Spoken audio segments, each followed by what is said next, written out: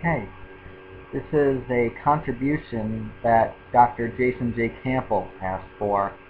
Uh, he recently, about a week ago, made a video asking for contributions on his series on Nietzsche's book, The Will to Power. So I'm actually kind of in a hurry because I only found out about this just recently, and I have to kind of be quick about this if I'm going to make his established deadline. So I'm going to be as in-depth as I can, but I'm going to be doing this rather quickly. Okay, so the section that we're looking at is the beginning of Book 2.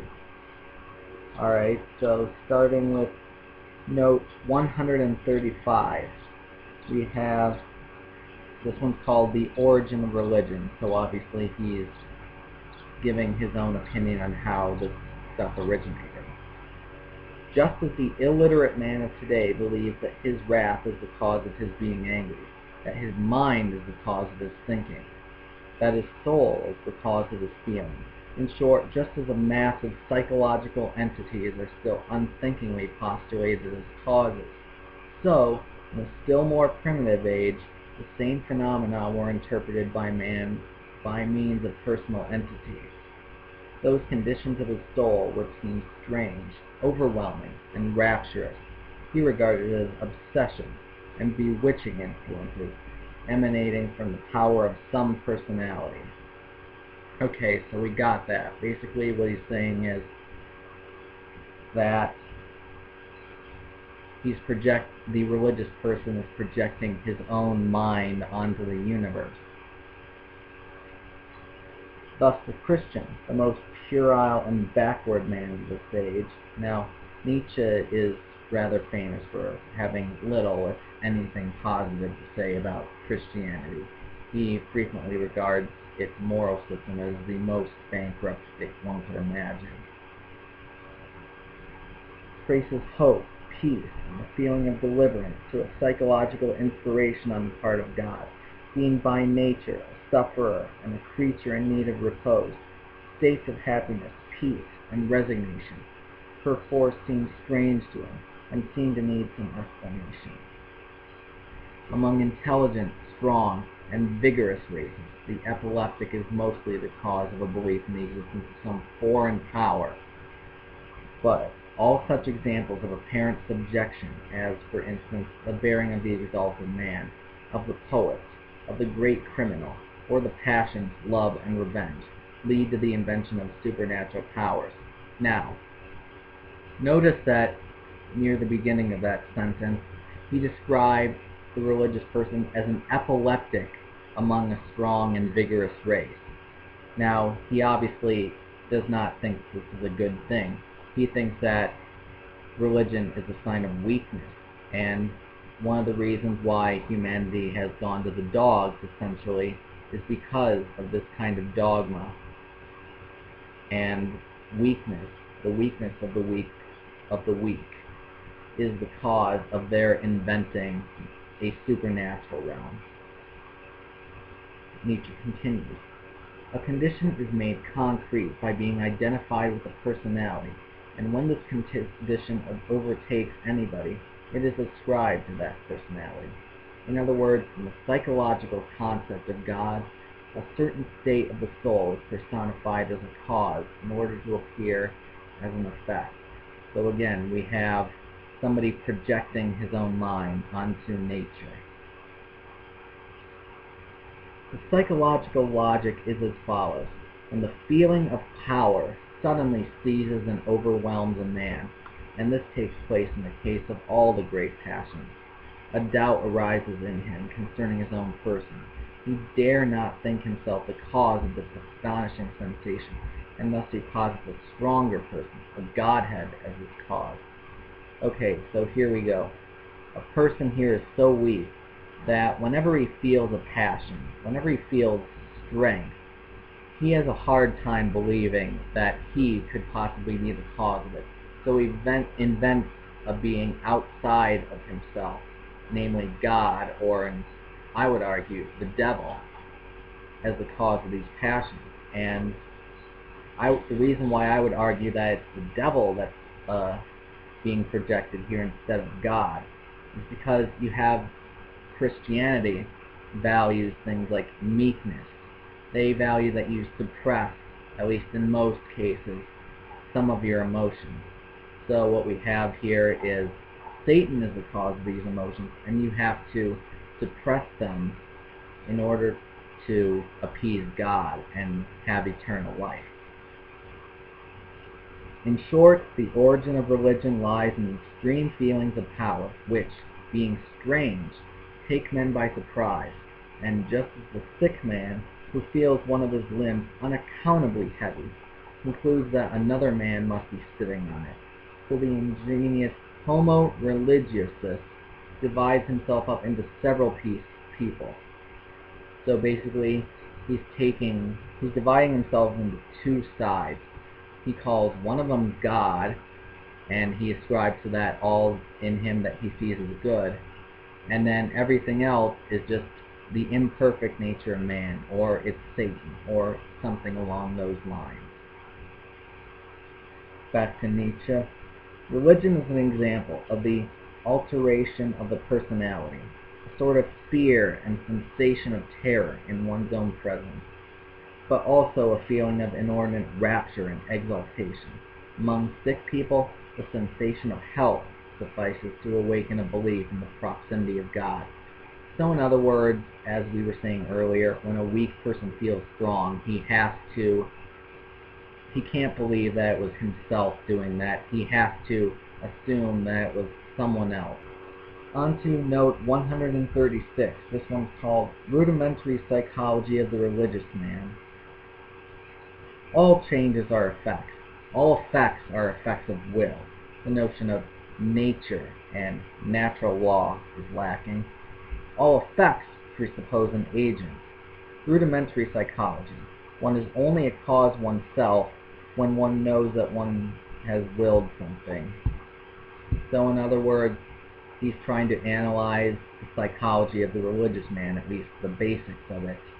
And the religious person, according to Nietzsche, is basically claiming that everything must be the result of some kind of will. And as Nietzsche goes on, the result of this, states of power impute to man the feeling that he is not the cause of them, that he is not responsible for them. They come without being willed to do so. Consequently, we cannot be their originators. Will that is not free, that is to say, the knowledge of a change in our condition, which we have not helped to bring out, requires a strong will. That's going back to what we were saying earlier, where we have a person who cannot believe that a certain thing is him actually doing it. We established earlier that he believes that everything is the effect of some will, and Nietzsche does say there that the idea of laws of nature kind of shows that we call the descriptive ways in which nature behaves laws, shows that we're projecting some will onto nature. And combine that with somebody who cannot believe that his will is actually his own, and we get the invention of some kind of deity. The consequence of this rudimentary psychology, man has never dared to credit himself with his strong and startling moves. He has always conceived them as passive and imposed upon him from outside. Religion is the offshoot of a doubt concerning the entity of the person, an alteration of the personality, insofar as everything great and strong in man was considered superhuman and foreign. Man belittled himself. He laid the two sides, the very pitiable and the weak side, and the very strong and startling side apart, in two spheres, and called the one man and the other God. So that goes right back to what we were saying earlier. He cannot credit himself with his strong feelings, and so he divides his own psychology into two parts and calls one God and calls one man, or I would argue some of them would call it Satan. And there's another result of this, and it's that you often find religious people, not all religious people granted, but a lot of religious people saying things like, I'm nothing without God. Without God, I can't do anything. I'm completely powerless. And I think that that's kind of a result of what Nietzsche's analysis is here.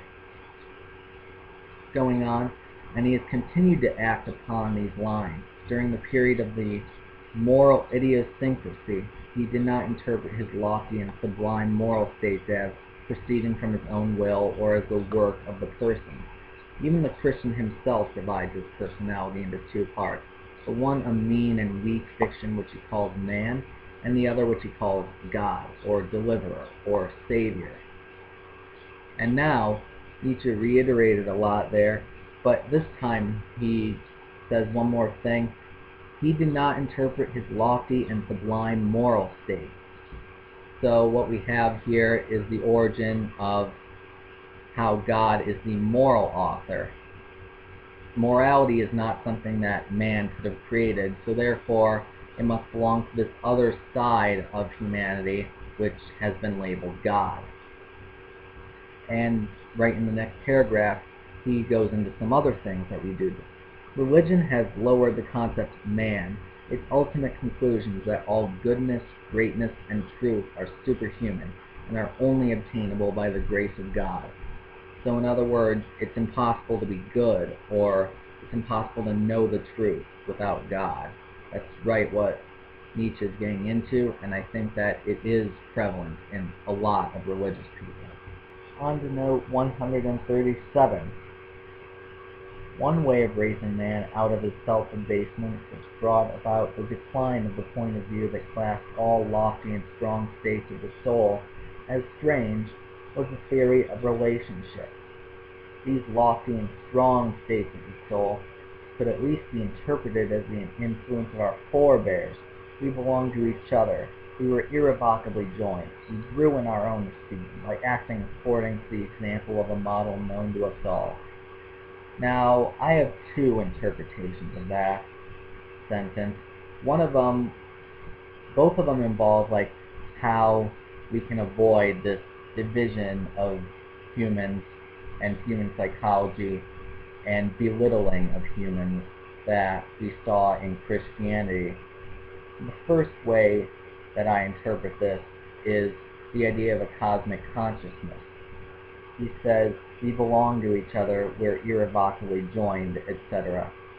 So it seems like he's saying that the idea that we are all part of some cosmic consciousness is a way of getting rid of that. The other way is it's those ancient religions which are more ancestor-oriented.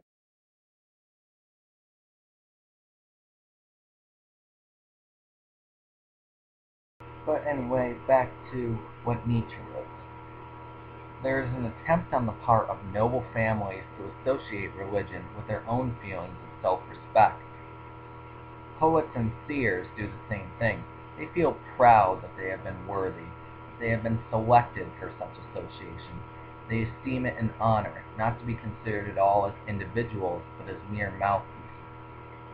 Okay, so there's 2 points made. First of all, it goes back into what I was discussing earlier about I can't believe that this could have been me, that I could possibly deserve this, therefore it was some other power that was doing this to me. The second thing is something that I actually find just as baffling as Nietzsche seems to, which is that people seem to, well, Christians at least, most of them, seem to rather enjoy the idea of being God's slave. And it absolutely baffles me why. I mean, I've listened to many sermons, and a lot of them get into that. They say that they are God's servants, and it utterly baffles me. And from the last sentence in that paragraph, it looks like it baffles Nietzsche as well. Man gradually takes possession of the highest and proudest states of his soul, as also of his acts and his works. Formerly, it was believed that one paid oneself the greatest honor by denying one's own responsibility for the highest deeds once accomplished, and by ascribing them to God. So, this is another tenet of Christianity, at least most denominations, which is that you are no longer responsible for your actions because you're saved, and therefore, once you're saved, it doesn't matter what you do, you're basically guaranteed to go into heaven. And it's basically a way of avoiding responsibility for one's actions.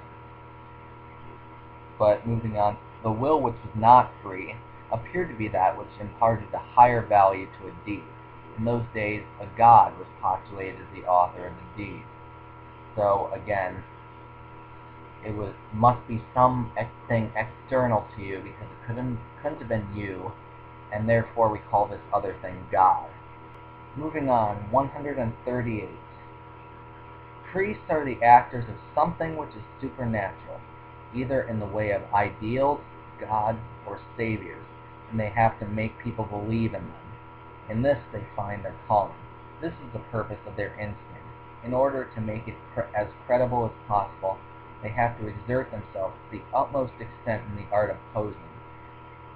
Their actors' sagacity must, above all, aim at giving them a clean conscience, by means of which alone it is possible to persuade effectively. So basically, it's the job of the priest to make this seem plausible to other people, even though it really isn't plausible at all. And finally, note 139. The priest wishes to make it an understood thing that he is the highest type of man, that he rules even over those who wield the power, that he is indispensable and unassailable, that he is the strongest power in the community, not by any means to be replaced or undervalued. So basically, priests, just like any other human, is driven by power, and the priest therefore wants everybody else to think that they are the most important people in the community, that they can't be replaced. That's how they satisfy their desire for power. Means there too, he alone is cultured. He alone is a man of virtue.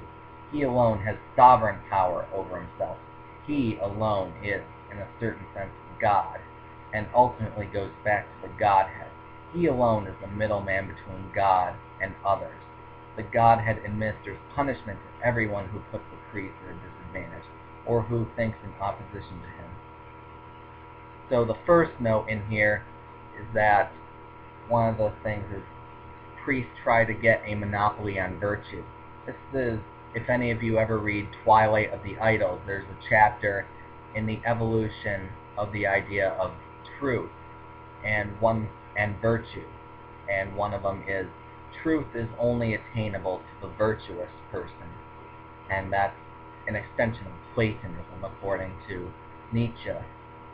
But the other thing is that by treating the priest as a kind of middleman between God and humanity, he's kind of putting himself into a position where I don't want to say he has God at his command, but basically he's thinking, oh, well, if anybody does wrong to me, God's going to punish them. Means there too, truth exists. There is only one way of attaining to it, and that is to become a priest. Everything good which relates either to order, nature, or tradition is to be traced to the wisdom of the priest. The holy book is their work. The whole of nature is only a fulfillment of the maxims which it contains. No other source of goodness exists than the priest. Every other kind of perfection, even the warrior's, is different in rank from that of the priest. So, again, the priests are trying to monopolize morality and truth. Consequence, if the priest is to be the highest type, then the degrees which lead to his virtue must be the degrees of value among men. Study, emancipation from material things, inactivity, impassibility, absence of passion, solemnity, the opposite of all this is found in the lowest type of man. So in other words, the priest is taking certain things which he considers virtuous, placing them at the highest. The most virtuous man is going to follow these things. And then everything which is the opposite of those things, that's something only a low human being would ever want to do. And it also shows Nietzsche was a critic of the idea that you can detach yourself from the material world, from your own passions. And he criticizes Christianity because they think you can. And I think that's kind of what he's getting into right here. And final paragraph. The priest is taught a kind of morality which conduces to his being considered the highest type of man. He conceives a type which is the reverse of his own, the Chandala. By making these as contemptible as possible, some strength is lent to the order of caste. The priest's excessive fear of sensuality also implies that the latter is the most serious threat to the order of caste, that is to say, order in general. Every free tendency overthrows the laws of marriage.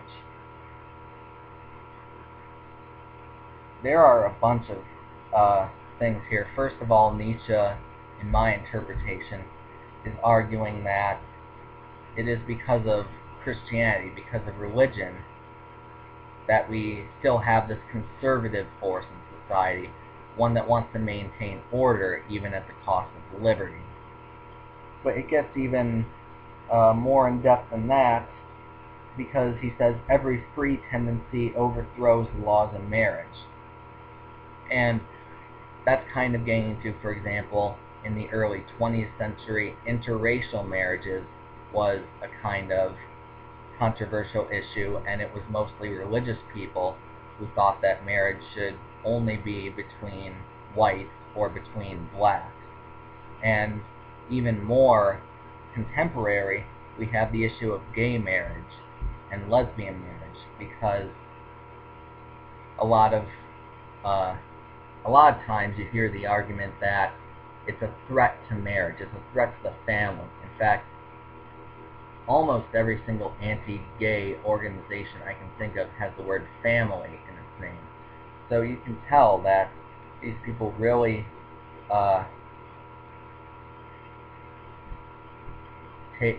call any form of sensuality other than the one that they narrowly want you to subscribe to as a threat to marriage, family, etc. So there you have it. That's my interpretation of these 5 notes that appear in Nietzsche's Will to Power. And like I said, it's not the most in-depth I've done. I tried to do it as in-depth as I could quickly because, as I said, I am in a hurry trying to make the deadline here. Yeah, Dr. Jason J. Campbell, I do really enjoy your videos. I haven't really gotten the opportunity to watch the entire Nietzsche series that you're doing, mostly because it's